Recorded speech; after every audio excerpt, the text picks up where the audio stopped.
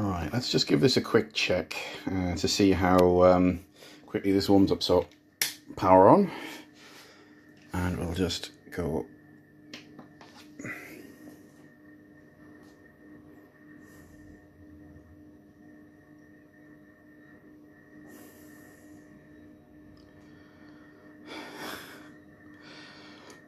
Oop, have we got something there? Maybe.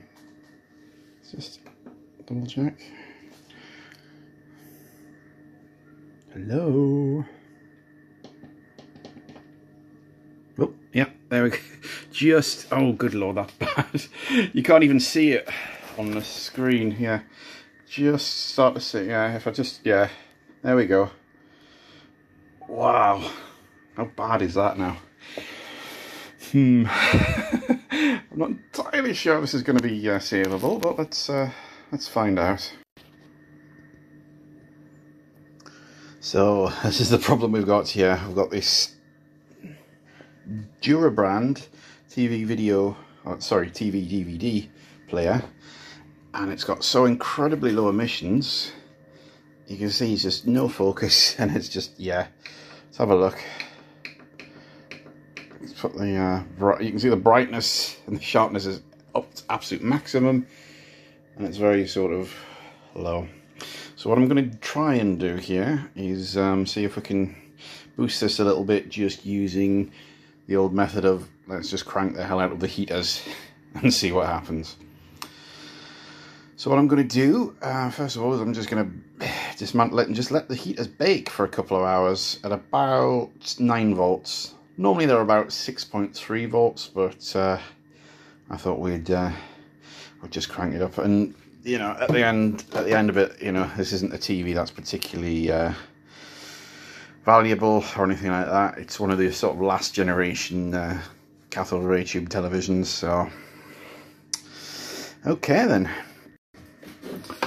Yeah, if I adjust the so, yeah, I can just see there. But I've also got the fly back lines. Thank you, Henry. I'm trying to make a video here. Never mind. Yeah, I can kind of get something there, but it's just. I mean, it's starting to come off a little bit, but. I think it hasn't heated up properly yet. Yeah, it's a TV from 2005. It's not from the 1950s, so, you know. Yeah. So there we go. We've got slightly better, but all you need is a multimeter with some sort of continuity test like that. So all we're going to do now, usually the heaters pins are usually 2 together, and if we just keep checking, yep, there you go, it's those 2 there.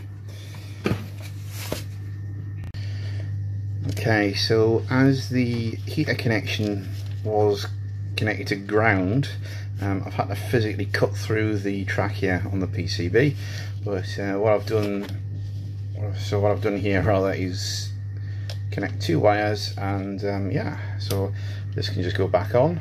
Obviously I've separated the heater from the rest of the circuit as well, because there was a wire going to that, and yeah, we'll just bake that for a couple of hours at 9 volts and see how it works. So let's just crank this up to about, let's just go for 9 volts, shall we, and see where we are.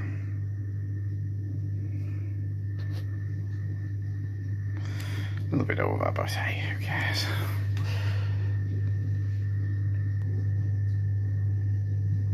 See, it's just starting to glow there. You can't see in daylight, but that is actually very, very bright for the back of it, cathode ray tube. Right, I suppose we'll leave it that for a couple of hours and we come back.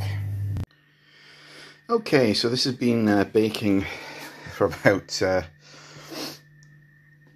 well, probably just over 2 hours really, but I've turned it back down now to about 6.3 volts. So let's see what we've got.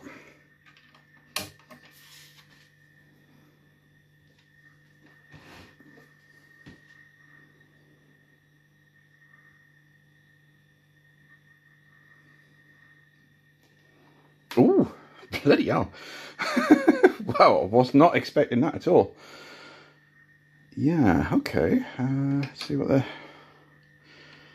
Yes. Blimey. Right.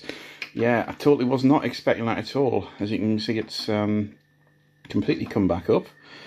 Yeah,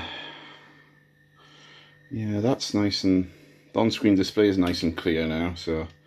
Because that was the problem before. Ignore this flickering, by the way. It's just the my camera here not synchronizing to the screen refresh. But yeah, that's pretty impressive. That. Don't know how that long this is going to last, but we'll soon find out. Let's feed a signal in. Hang on. I have to muck about with the colours here. Hang on a sec. Brightness is absolutely maxed out here, and this picture is still fairly dim. Let's just... Ooh. Bit of smearing as well. Yeah, that's really dark. Let's see if anything... Contrast is going to do anything. Hang on. Right, so contrast... Oh no. Nope, that makes it a million times worse. Hang on. The brightness is on maximum. Alright. Okay. Yeah, so that... Yeah, that's quite dim. Hang on a sec. Let's just tweak the screen control. Oh, blimey. Oh, that's doing all sorts of funky stuff. Whoa, hang on.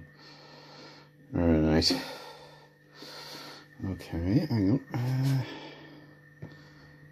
Oh, blimey. Yeah. Okay.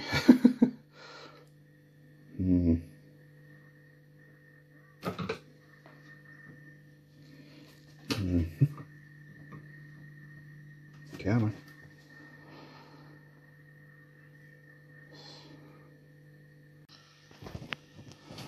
So there we go.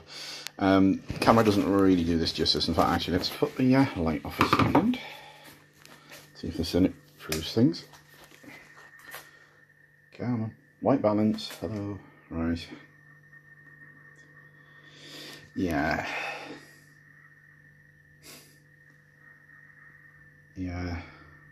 Yeah, that's about as good as we're going to get, I think. It's not bad, it's not brilliant, but you know, considering this is just a composite picture as well.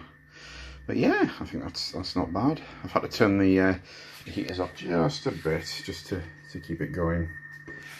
So it's about 8 volts, but there we go. All in all though, that's not a bad job. And just to add a little bit to the end of this, I've had to actually add a DC to DC boost converter, or buck converter, because as you can see, this is the voltage that's going into the heaters is 5.36. So I've stepped the voltage up to 6.36, and the picture quality is much better. The brightness is just, you know, pretty much perfect. So yeah, I'm not entirely sure if it's a fault of the TV or if that's just how it was designed. So there's been a bit of cathode poisoning to the cathode ray tube. But never mind.